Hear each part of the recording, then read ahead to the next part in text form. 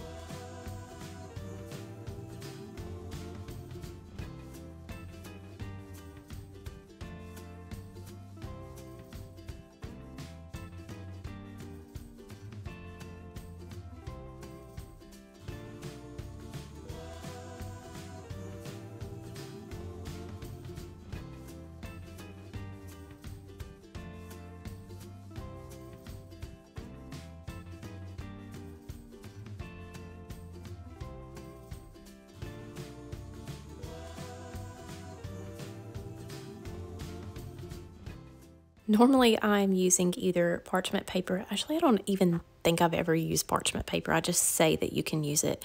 But anyway, I'm out of parchment paper as well as printer paper. So we're obviously using some wrapping tissue paper, whatever works.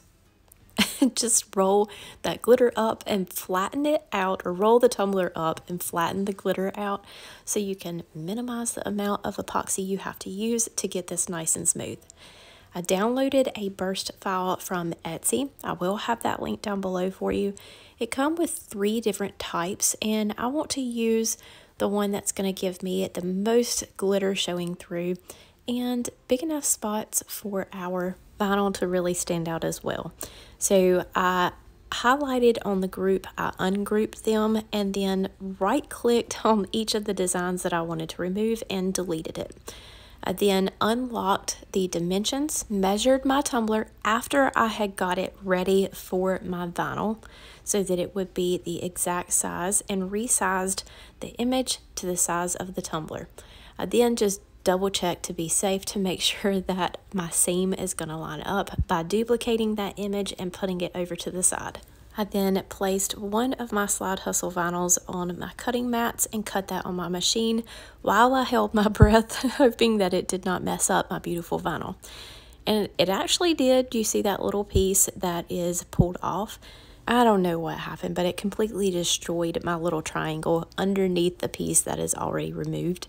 So I did have to cut that separate, and it doesn't flow with the rest of the patterns, but we're not going to look at that too much because we won't be able to tell once it is on the tumbler and we have our main decal on.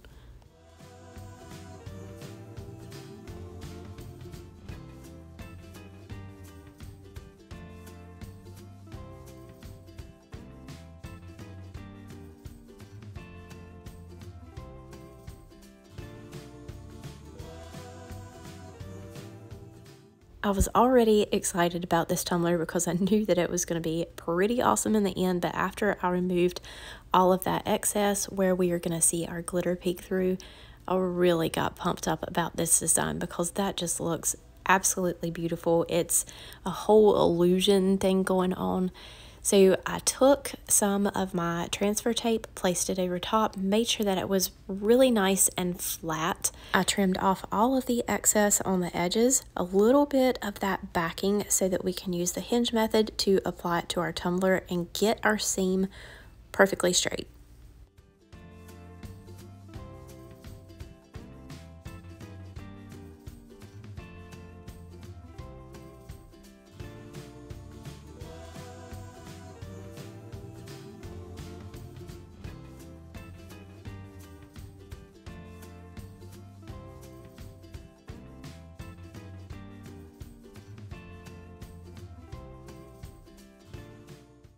I did forget to mention earlier that once that layer of epoxy and glitter had dried, I gave this 3 coats of matte clear Rust-Oleum spray paint so that I can seal that glitter in before I applied my epoxy.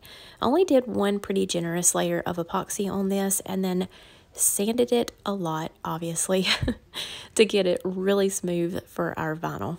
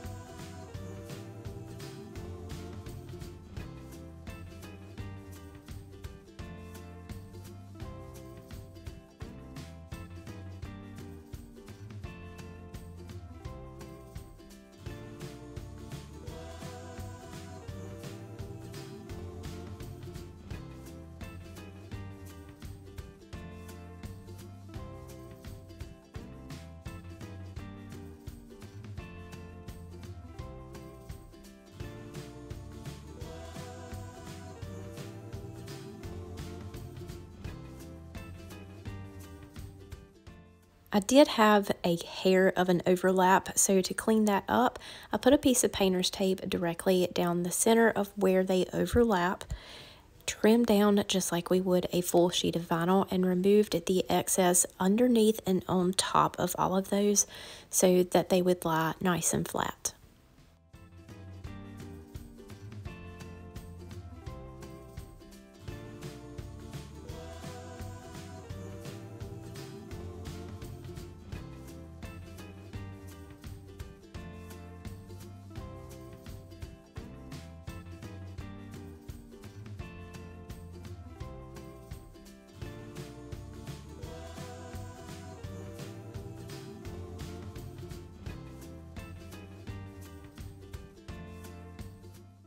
Honestly, I don't even think pinstriping was necessary on this. I'm just extra, so here we are. But the vinyl was cut perfectly with our Cricut machine, so it definitely can be left as is and would shine up beautifully once you apply some epoxy on top. So like I said, I think this is definitely an extra step for some added flair. But these stripes are cut to 0.04 by 11.5 inches. Very, very thin stripes, but I did not want to take away too much from our vinyl or our glitter.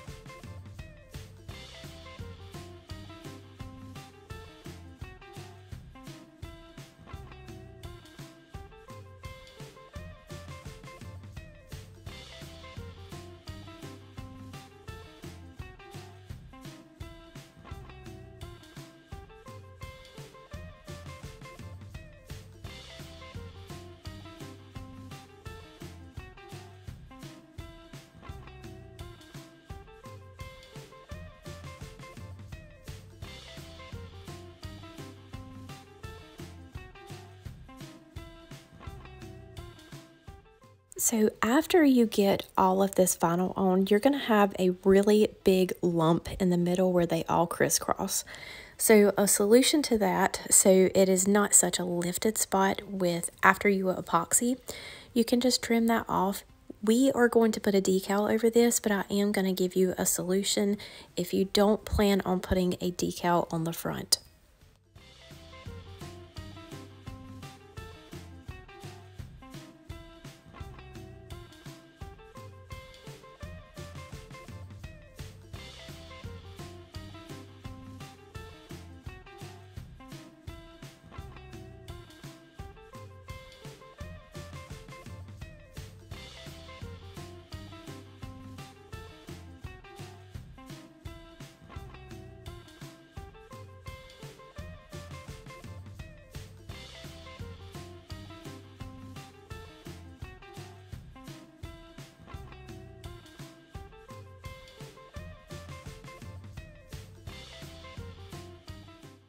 Okay, so if you plan on stopping here and you don't want to add on a decal in the center of this to make it look nice and clean, what I did was cut out a 1/2 inch circle. I'm going to place that circle down, trim out all around it nice and clean so I can remove all that lumpiness underneath it, remove all of that excess vinyl, and then put our circle back down in the center, and it looks very nice and smooth.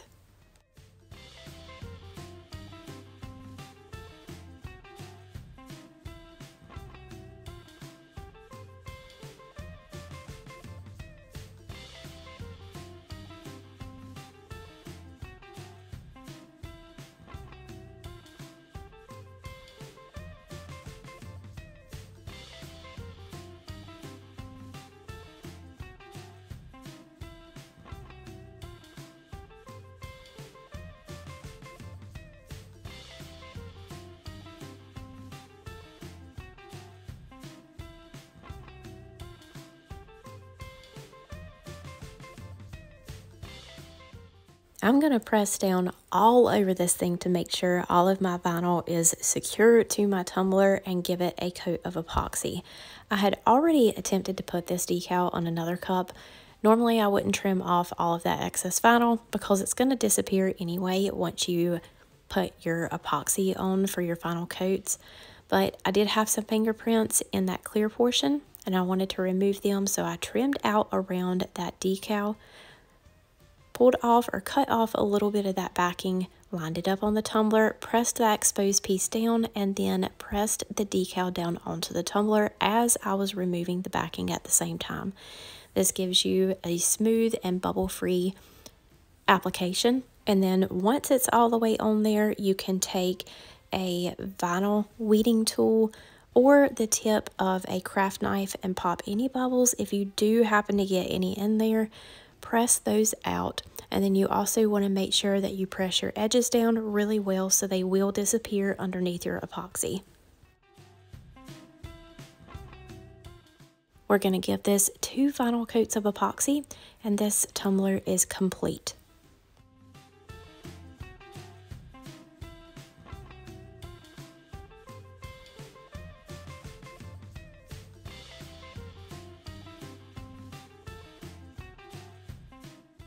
I know I was really excited about this design, and like I said, I have really been wanting to do one of these starburst tumblers, but I am just in complete awe over how this turned out.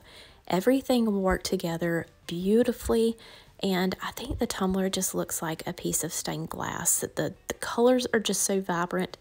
Man, I just love it so much, and I hope that y'all do too.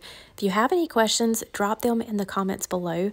All materials I have used will be listed down in the description. Don't forget, these glitters will release at pdbcreativestudio.com on May 3rd. Our discount code will be listed down below, as well as a permanent discount code for Slide Hustle, which I'm super excited to announce to y'all. That is all for today. Thank you all so much, and we will see you next time.